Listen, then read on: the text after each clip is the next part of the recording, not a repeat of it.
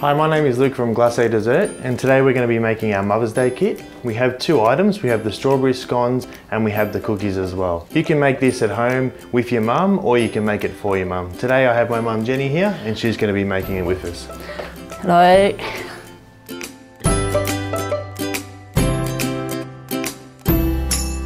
Today we're going to start with the strawberry scone mix. So this is what's included in the box. You've got this one, you've got a recipe card. You just need to add milk or almond milk if you want to make it dairy free, and 85 grams of butter, or again, you can use a margarine if you want to make it dairy free. You need cutters, a rolling pin, some measuring cups if you have.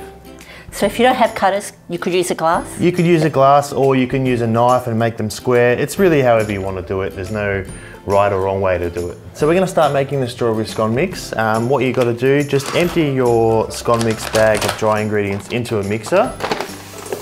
Add the butter in there. And if you're doing this by hand, you can just rub it between your fingers until you get a breadcrumb-like consistency. We're going to do it in the mixer.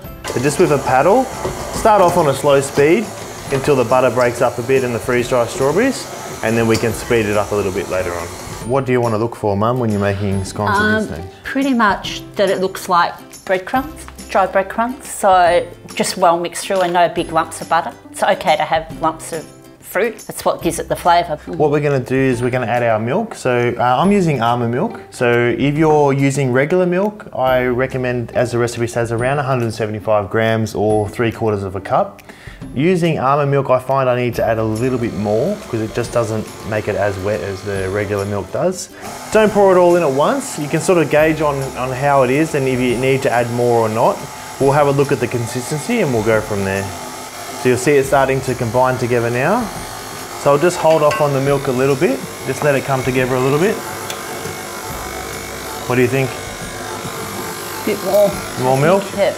And now it's starting to come together. It shouldn't be overly wet. So just when it starts to come together, we can stop it. You don't want to overmix this one. So now it's ready, we're gonna dust a bench with a little bit of flour. So because we're making gluten-free scones here, make sure you use gluten-free flour. If not, just use regular flour, it's fine.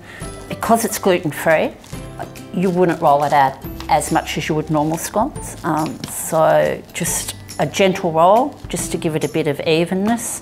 I think that's about right. About right. Actually, there's no really right or wrong way. If you want a little bit thicker, you can make it thicker. If you want it thinner, you can roll it out a bit more. Here we've got our cutters. You can use any size you want.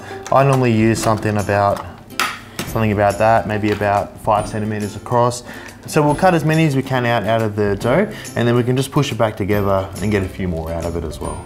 And while you're doing this, you can preheat your oven so it's ready to go. I normally go about 180 for the oven. It's going to take about 15 minutes. So now we're just going to give them a bit of a brush with some almond milk, but again, you can use regular milk, or egg is good for this as well. So before I do that, I just brush a little bit of excess flour off the top of them. And then just with a little bit of almond milk, just to make it a little bit brown when it bakes in the oven. You don't need a whole lot, just to brush the top like that. Egg is fine as well, like I said, or any other milk is okay. And then the oven is preset at 180, like I said, so we're just going to pop them in there, and they'll take about 15 minutes. So now they've been in the oven for about 15 minutes, so they're nice and brown on top and they've risen up a little bit. What do you think? Yeah, they look really good. I like to have it just with jam and whipped cream with vanilla. Yeah, I like it that way too, or maybe just some butter. That's it for the scone mix. Thanks, Mum, for helping us with that. Next, we're going to do the cookies, which is also in the box.